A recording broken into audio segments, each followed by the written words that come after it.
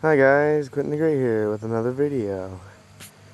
Um, this is probably going to be the last wood video because I may be changing weapons and everything, but I'm not going to be showing them probably anymore. Anyway, there are some new ones in here.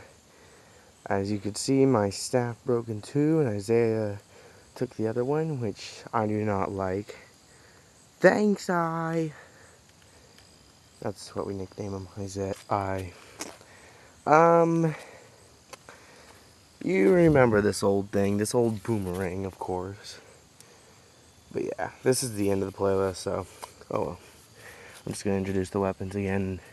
Also, it's not going to be the end of the world. Yeah, right. But wood didn't go a lot further than I first expected. Thought I'd only get like less than 10 views on the first vid. Instead, you guys pretty much liked it. I tried to add a little bit of commentary in it. Had to add some.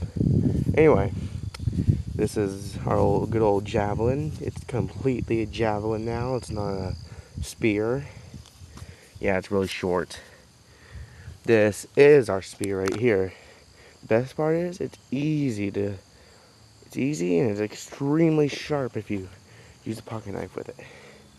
It's light too. So it's not a heavy thrusting spear. It's a light thrusting spear, but it's really good. This is our old Naginata, and it's missing an end. Isaiah took off the end. He took this before, gave it back somehow. This is our new club, which I had to fight Honk in order to get, our horse. Thanks, Honk. Thanks for making it so easy. I had to crawl in through some of the fence area over there, which I don't like, especially being as tall as I am. Not to be bragging or anything, but I am 6'2" pretty much. Yeah, I know, I'm 15, I'm 6'2". I know I'm big, I'm tall.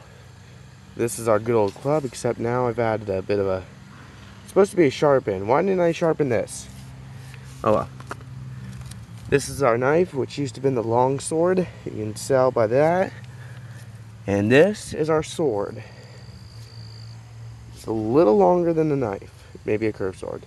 Anyway, thanks for everything, guys. Laters.